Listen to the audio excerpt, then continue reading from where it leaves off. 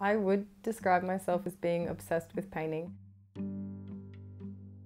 I paint pretty much every day now, so I can't really put my brushes down for a long period of time.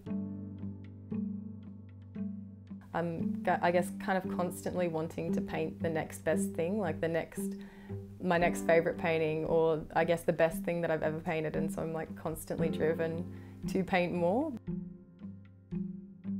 My name's Ashley Cullen, I'm 22 years old and I'm a recent graduate of the ANU with a Bachelor of Painting and a Bachelor of English Literature. I started painting when I was 17, going into college. When I started, I just fell in love with it and I couldn't stop, and I loved how immediate painting was compared to sketching, because there's just so much you can do with it, like in terms of texture and colour and like line work. You can just take the end product to another level that I feel like sketching couldn't offer me. Going to art school definitely gave me that kind of rigour and discipline to be able to paint every day. I paint large-scale portraits, oil portraits, and I love painting people and faces, and so that's pretty much all I do, just paint face after face.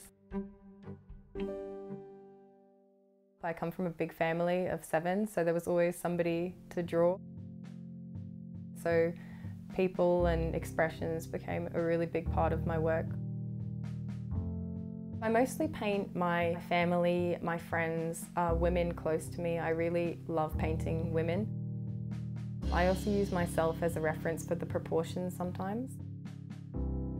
And so even when I'm painting other people, sometimes I'll do my nose or my lips when I'm painting them, because it's like you've trained your hand to kind of follow that kind of movement.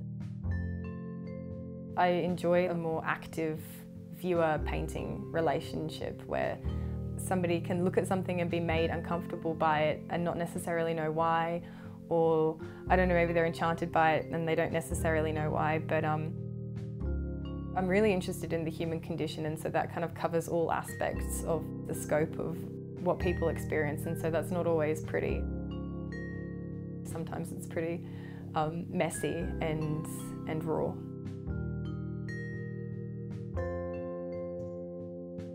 The moment I decided to enroll in art school was the point for me where I was like, okay, I've got to be 100% committed, like thrive or die kind of mindset. Like, if I've chosen this, then this has got to be my life now, because it's just such a, I guess, a scary but exciting industry to be in.